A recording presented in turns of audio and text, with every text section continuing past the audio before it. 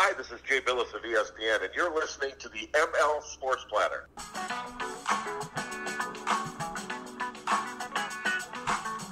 The ML Sports Platter back with you all over the major platforms: Apple, Stitcher, Deezer, Google, Spotify, wherever you get your podcasts on your smartphone device. Download, subscribe, leave feedback, and a 5-star review. All that stuff helps an awful, awful lot. This podcast, along with my other shows on Bills Brawl, all a part of the Brawl Network. Make sure you get us on Twitter at Network Brawl and me on Twitter at Mike L. Sports. Big time thanks to Camilla's Golf Club, the Allen Angus Pub, our good friends over at Ken's Auto Detailing, and Brian Conboy of Mass Mutual, New York State. Tax-efficient retirement planning with Brian. He has clients all over the country. And let me tell you something. My wife and I, we're in a kind of a weird spot. Like, no kids yet. I'm a little bit older than she is. You know, way down the line is college for kids, if they even go now. Who knows what kind of an atmosphere we're going to have years from now. Worried about the day-to-day, but then looking at the financial picture and going, man, probably should get something in line. And the financial picture now looks a lot brighter, and it's because of Brian. So make sure that you go with Brian Conboy of Mass Mutual, New York State, advisors.massmutual.com. He's on LinkedIn and on Facebook. I'll continue to share his stuff out there to you as well. Do some extra posts here at the back end of this week. But get your financial future in order today with Brian Conboy of Mass Mutual, New York State. So this podcast is a full 2021 New York Yankees preview. And I'm just going to kind of go across the board with, some predictions, some expectations. I'll have a full Major League Baseball preview in the coming days, weeks. I don't know when I'm going to do it. I might want to let some spring training, games take place and all the rest to kind of get a look and a feel for some teams. But spring training really for me is pretty close to pointless. But this is kind of a general synopsis of where the Yankees are at going into 2021, what the highs are, what the lows are, everything in between, expectations, predictions, all those different things, what the lineup looks like, the bench, the rotation, you name it. So, first things obviously first with this team. They're coming off another year where it's kind of the same thing, and it's been going on for a few years now, and this is where, again, if you're just new to listening to me with the Brawl Network, many of you have listened to me for, 20 years, with my Syracuse, Albany, SB Nation, and Yahoo shows. I understand that you can't win every year. I get that. You cannot win it every year in any sport. It's wildly difficult to win divisions. I don't care how much money you spend. You have to spend money right. You have to be real. You have to be consistent, sustainable. All those things are super hard in sports. Just look at what happened to the Kansas City Chiefs, right? They didn't repeat this year. They did not repeat. And it's hard to even get there. It's hard to win it. It's harder to repeat. So I'm not saying the Yankees have to win the World Series every year. But where I've been really frustrated with Brian Cashman, it's where he constructs the roster for the postseason. The last several years, the Yankees in 2020, the Yankees in 2019, the Yankees in 2018, when they lost to Boston, the Yankees in 17, I'm not going to go down that road as much, only because, they,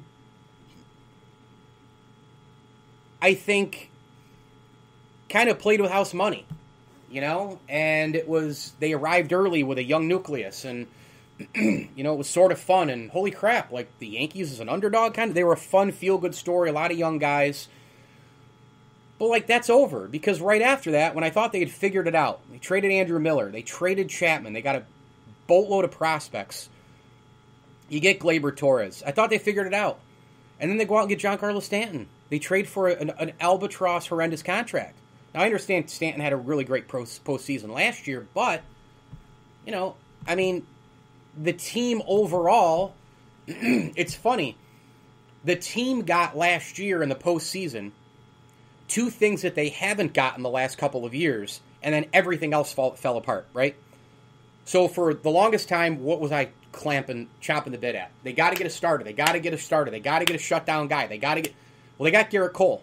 And then the rest of the pitching situation fell apart. Severino goes down with the Tommy John. Domingo Herman has the domestic situation off the field. You've got injuries galore. You're waiting for Montgomery to get back. You have no idea what you have in a lot of the other youngsters in Davy Garcia and company. James Paxton turns out to be a disaster, colossal waste of time. Jay Happ, useless. So everything else happened after you got the ace, right? Plus, Giancarlo Stanton actually hit the baseball in October. You know? And then it was multiple other guys who froze in the moment. And the Yankees in 2020, they did what they've done, every other time. I mean, they had to play the league wild card game thing, right? Expanded playoffs, blah, blah, blah. They didn't win the division. They beat Cleveland to a pulp 12-3, right? And they crushed, just Shane Bieber had no shot, right? The All-Star Game MVP, former. And 10-9, they won in Game 2. And you're like, man, maybe this is a little, because they came back and they were clawing and it was punch for punch. And there were a little, there were some signs there where you said, holy cow, this team's got maybe the look of something here. And then they lost to Tampa, and I didn't feel good going into that Game 5 whatsoever. I don't care if they had won Game 4. I didn't feel good about any of it. And they lost because they couldn't score runs again. And the starting pitching, just wasn't good enough. Tanaka was brutal in Game 3. Happ was awful in Game 2 in relief, which, again, horrible move by the Yankees in terms of pulling Davy Garcia with the analytics. We know Tampa did that later on in the World Series with Blake Snell, who's now in San Diego. And obviously Cole, you could even argue, got yanked after 6 a little too early. Between not enough pitching, not enough total timely hitting, a taxed bullpen because the starting pitching was taxed as well, right?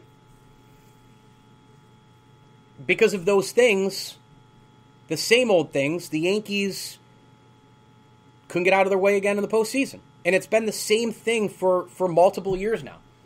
Not enough starting pitching, which transfers into an exhausted bullpen by the time you're getting to October or in October.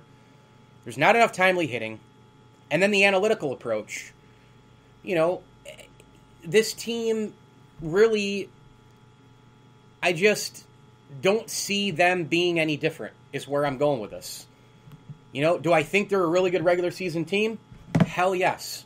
I think they're going to hit a ton of home runs. Woohoo! Do I think that they're super talented? Yep. Woohoo! Do I think Garrett Cole could win a Cy Young? Sure do.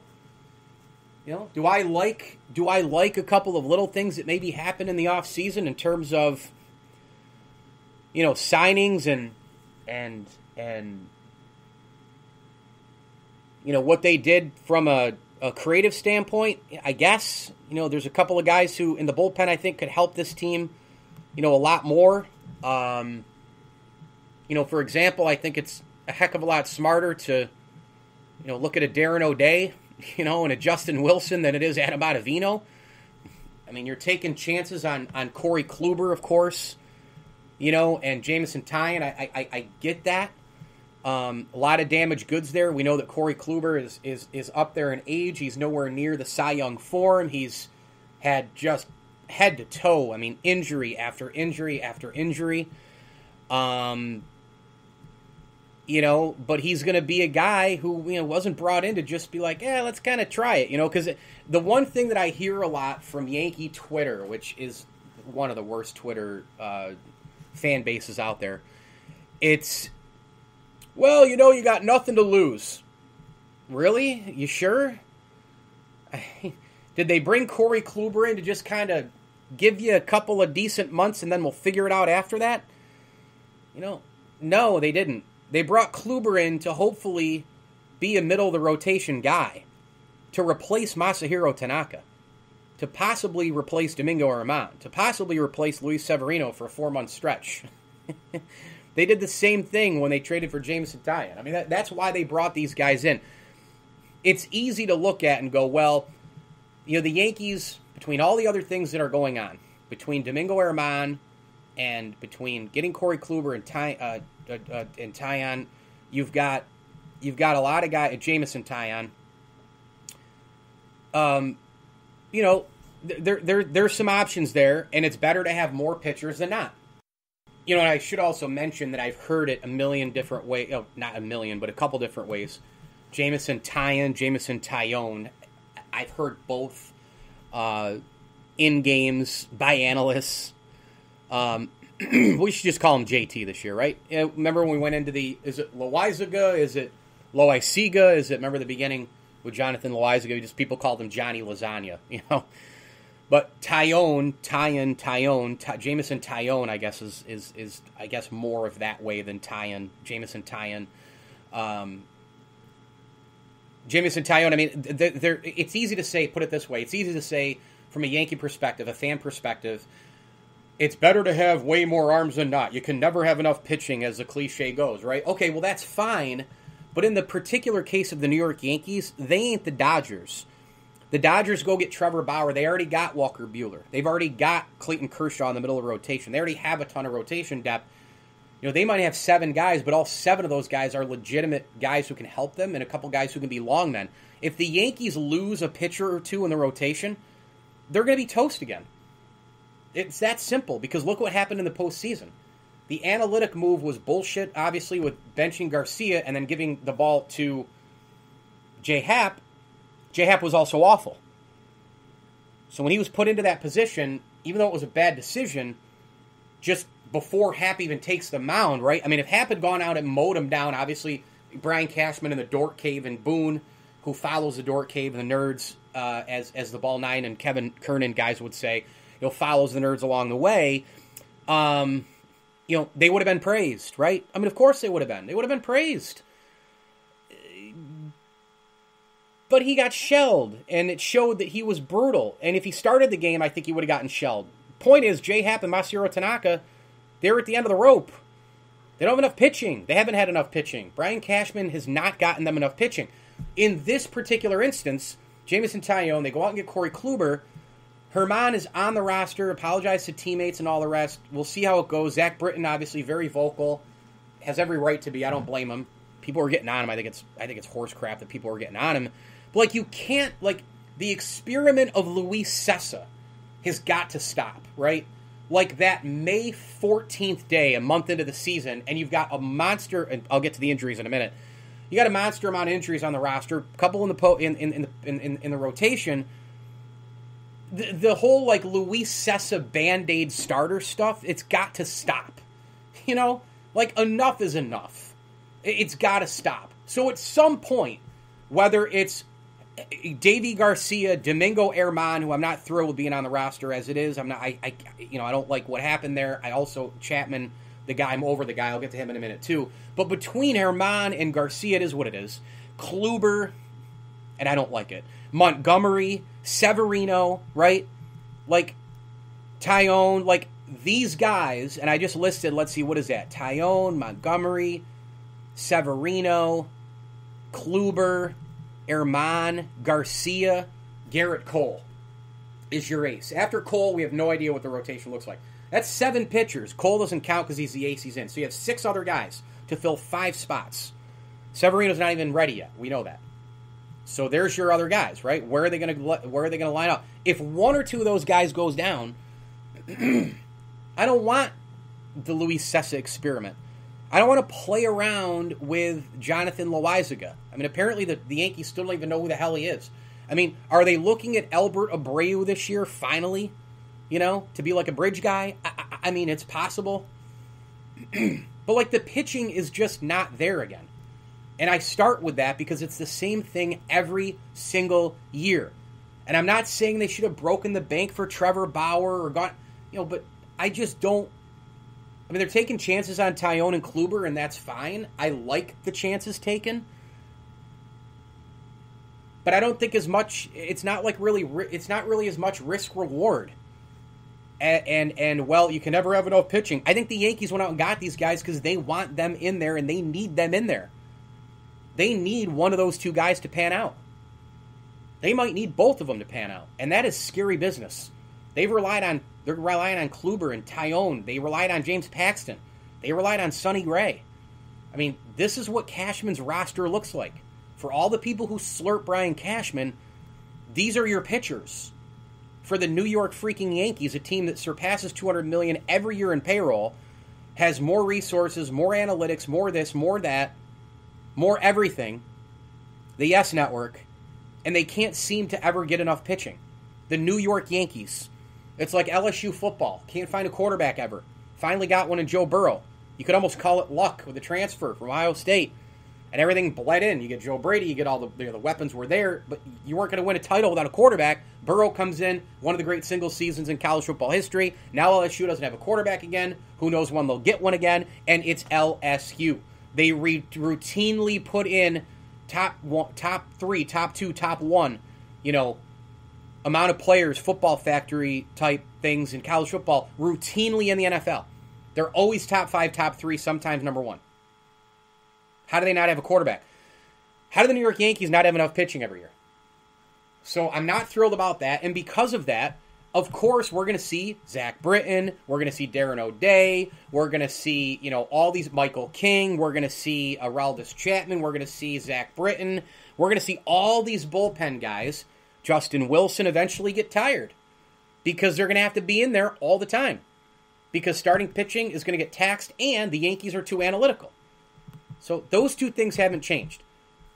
From a lineup standpoint, there's a lot of other things that haven't changed as well. The Yankees are still committed to Gary Sanchez. I had somebody commit a comment to my Pinstripe Passion page, which was hysterical. Oh, I think Sanchez has the most hot take here. Well, no, you don't. If you're a troll, you don't have hot takes because you don't work in sports media. Gary Sanchez is a 28-year-old, or he's the guy on a hot take. Gary Sanchez is the guy with the most upside on the Yankee roster. I commented back. I'm like, wow, it's good to know. He's 28 years old. I mean, how long are we going to do this song and dance with Gary Sanchez? Explodes on the scene, quickest MLB catcher to 100 home runs, 16 and 17, playing at MVP level. Disappears, regresses, puts on weight, poor effort, still calls an average game. Like, when's it end with Gary Sanchez?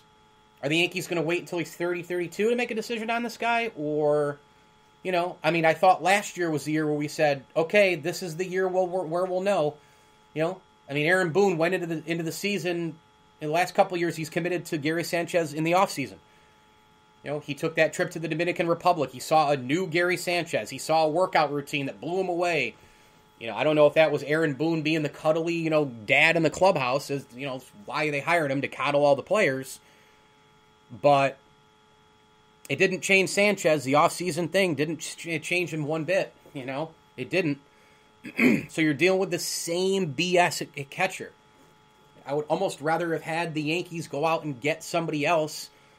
I'm not saying pay X amount of money for JT Realmuto, but somebody to platoon with Higashioka who calls a better game, maybe like from the left side of the plate, maybe a different deal. Maybe you make a play at a Yadi Molina. I don't know. This whole thing, I'm over Sanchez. He might prove me wrong this year, but so far he's been the same player. Meanwhile, I think the infield's pretty good. I don't worry about the infield. Sure, I think the Yankees have too much right-handed power hitting, of course. But, if I had to get rid of a guy, it's always Stanton. It's not going to be Luke Voit. I like Luke. I think he's a fan guy. I think he's fun. I think he's a clubhouse guy. He obviously can bop the ball to the ballpark. I think he needs to expand his game a little bit in terms of hitting to all sides, to all areas of the field. But again, part of that's the analytic nonsense. Nobody's going to try to tell Luke Voit, hey, man, try to hit a ball in the gap or drive it the other way. If he's going to drive it the other way, he's got to hit a home run, blah, blah, blah. Baseball these days, blah, blah, blah. But overall, I like the infield. I think you got stars. I think you got depth. I think you got chemistry. I think you got ability. You got leadership. Luke Voit to DJ LeMahieu to Torres, who, again, was brutal at shortstop. We'll see what happens there. The Yankees, I thought could have gone after. Maybe a shortstop move Torres to his natural position. At second, maybe you try to do more LeMahieu. At first, Luke Voit DHing when you give Stanton the days off, etc. But they don't want to keep both Voit and Stanton out of the lineup that much together. But we'll see if Torres can rebound. Obviously, I know the kid is, he's 24 years old, 5 years oldish, right? And he turns 25, I think, this year. And then at third, you've got Gio Urshela, who's terrific. Andujar, maybe this is a year where the Yankees are kind of like, maybe this is the year we find out about Miggy. Last year, coming off that injury, he was playing at a rock star status. I mean, home runs and doubles and all the rest before he got injured.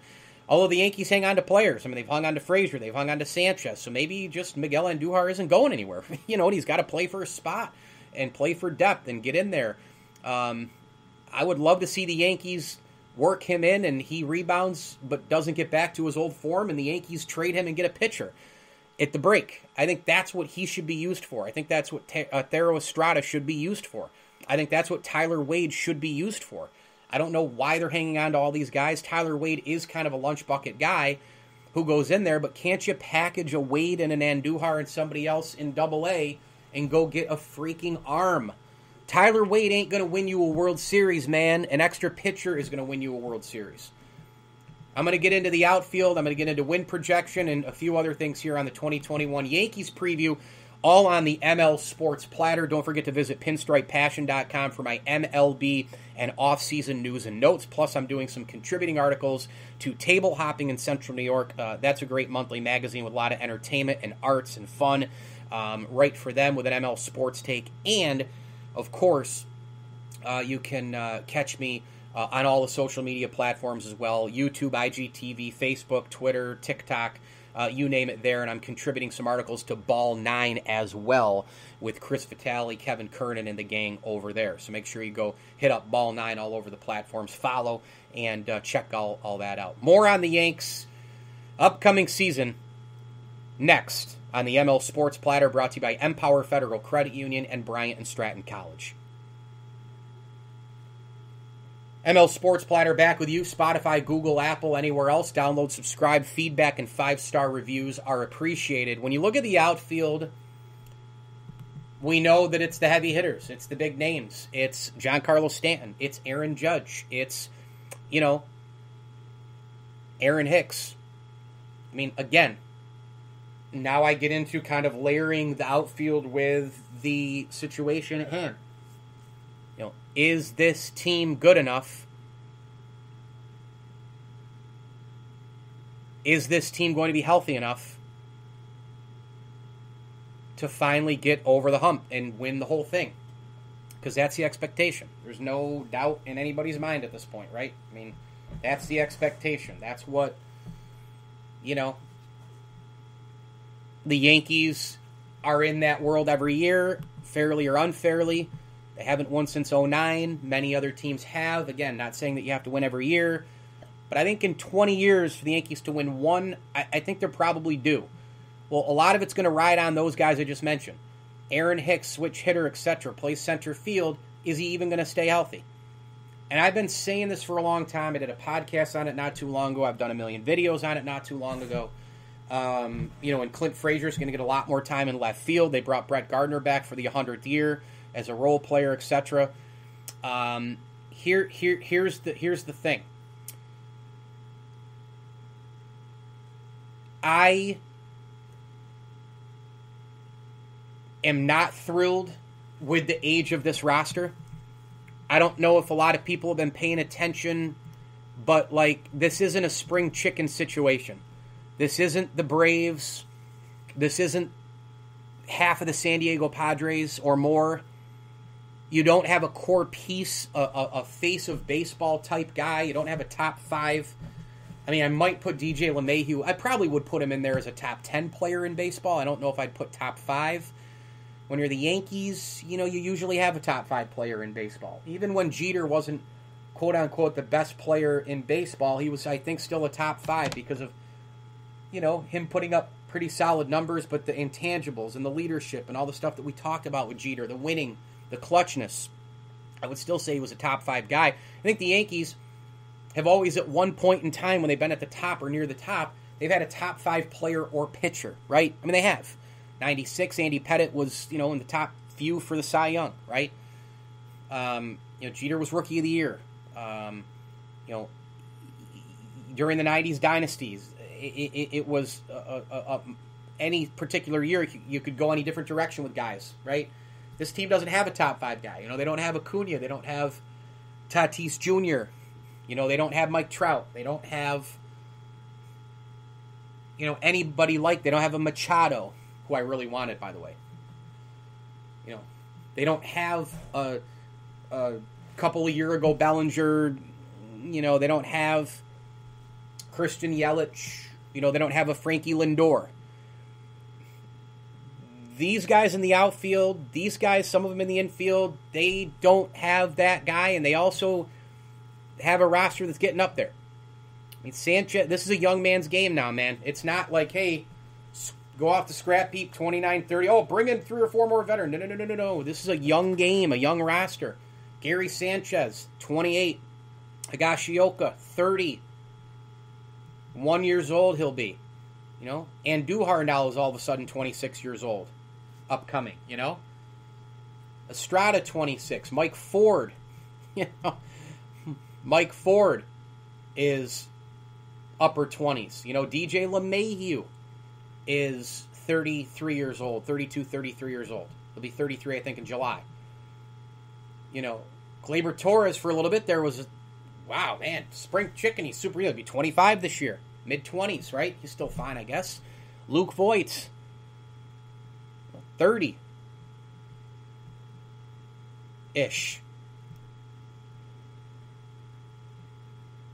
Brett Gardner, 37 years old. All the talk, Clint Frazier, he's 26. Aaron Hicks,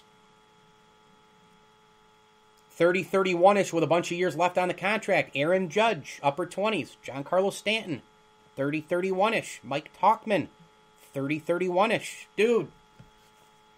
Dudes, gals, Yankee fans.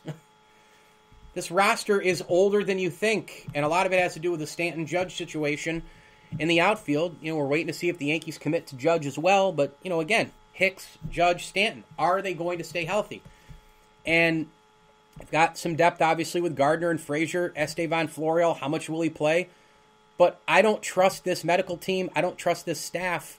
We're going to see some Mike Tauchman maybe, right? Some Tyler Wade. We're going to see some Estrada. We're going to see maybe some Miggy Andujar. I don't trust these guys to stay healthy. When have they proved it? And another thing that's really in common from last year, the year before, etc., with lacking starting pitching, a taxed bullpen, lacking timely hitting, too many analytics, is that all these guys who haven't accomplished anything in the Yankee uniform, they're all talking a great game before the season.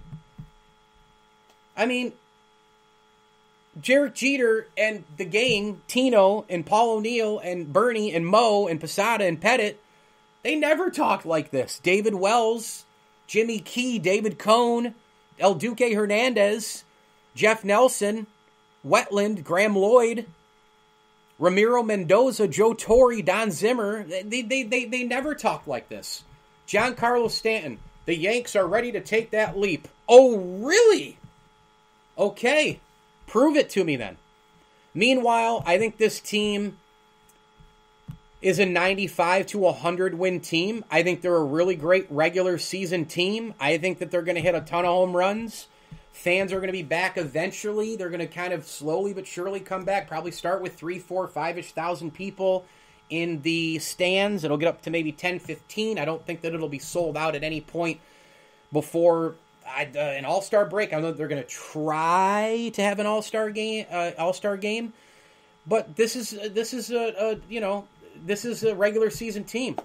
They're going to hit a ton of home runs. They're going to love the short porch. They're going to love Yankee Stadium. They're going to win a lot of games 7-5, 10-8, 7-4, 8-3, 9-7, 12-8, 14-11. They'll win some in between 2-1, 3-2. Great, but it's going to be the same type thing. Lack starting pitching. Taxed bullpen throughout the regular season. They're going to hit a ton of home runs. They're going to be able to feast on rotations with 3, 4, 5 guys who are weak like theirs, and that's when you get into those high-scoring games. The analytics are going to be covering this rotation, covering this roster, covering the starting lineup. I don't see change. I'm tired of hearing it about the Yankees. I'm tired of hearing Aaron Judge saying about how he's setting the bar high. I'm tired of hearing about Giancarlo Stanton, who hasn't accomplished anything. I'm tired of listening to the bullpen guys say that they have the best bullpen in baseball again this year. I'm tired of it. Go win a World Series. At least get to a World Series. Perform in the postseason. It's put up or shut up time, man. Luis Severino will be back to full strength. We're counting on Clint Frazier. This is finally his year. Gary Sant. It's the same stuff in Tampa. Every year is the same. This is the breakout year for Sanchez. We love what we're seeing out of the young starters. Stanton has high expectations, ready to take a leap. Aaron Judge has the bar set high. Our goal is to win the World Series. Oh, it's so great to have the clubhouse guy Brett Gardner back. We're super excited about the guys we acquired. Cashman, Boone. We think they can help us. All the rhetoric, all the cliches, all the BS. It's been going on for several years. And then in the postseason, more starting pitchers shove it up your bunghole, and they're getting the timely hits with 2 outs and men on base, and you're not. And the bullpen is taxed, and the analytics get in the way. And it's the same thing every year. Dear New York Yankees, prove to me that I'll be wrong. Prove it. Go prove it. I think they'll win between 95 and 100 games. I think they're going to win the AL East by a couple of games over Toronto. And then I think they're going to lose in the playoffs and fall short of the World Series. Somewhere. Where? I don't know. Do they fall in the ALCS? Do they fall in the Division Series? I don't know. But I think that's what's going to happen for the Yankees. They'll be a real fun roller coaster to go up and down with in the regular season, man. Let me tell you. But I think it's going to be a rough postseason again. I hope I'm wrong. I mean, obviously, I want him to win the World Series. I'm ready. I'm a diehard Yankee fan, but I just don't see it. And I hope I'm wrong. I really do. ML Sports Platter, brought to you by our good friends at Hides of Liverpool, the Vince Aguirre Consulting Group, Welch & Company Jewelers, and Liverpool Physical Therapy. You may or may not know, if you live in the greater New York State, no doctor prescription is necessary for the first 10 physical therapy visits in New York State. So if you're just close enough to Liverpool, you're listening from Utica, you're listening in Central New York, you're listening in Rochester, wherever, and you're looking for a new physical therapy spot, and people travel to go get the care that they need, go see my friends at Liverpool Physical Therapy. Post-op, whatever the case can be, they'll help you out at Liverpool Physical Therapy. Big tip of the cap, thank you as well to Barks and Rec Doggy Daycare, our good friends over at Empower Federal Credit Union, and Sit Means Sit Syracuse, the best dog training in Central New York, the greater area. Any dog, any breed, any behavior, they'll take your pup in and train big time and have that pup going around your house, playing with kids, any kind of issue or problem that comes to the horizon, they'll help you out. It's the best dog training around. Sit Means Sit Syracuse is a proud ML Sports Platter sponsor. As I always tell you, enjoy the games.